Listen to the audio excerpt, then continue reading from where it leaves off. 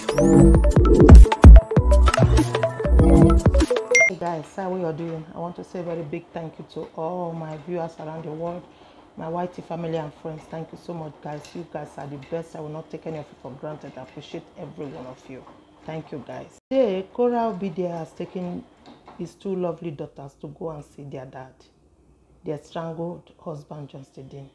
Korra drove the kids in her car and took them to Justin. Justin was very happy to see the kids.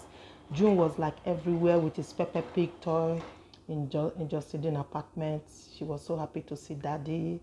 Justin D was kissing the baby on her head. Justin D was so pleased. This is how both of you, Justin Dean and Korra, this is how you should be parenting your kids. Not coming on social media batching each other, not coming on social media telling lies, not coming on social media seeking attention.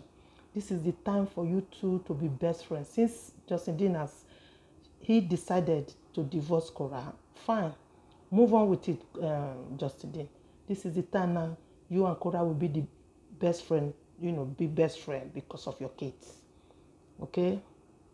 I wish you all the best. I'm so happy.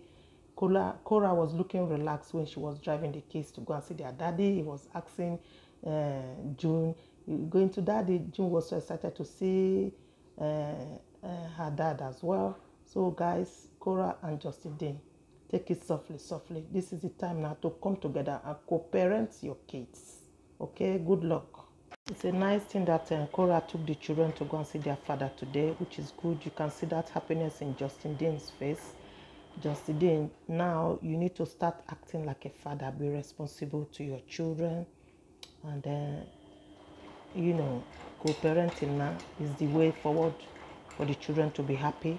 Okay, good luck to you and Korra.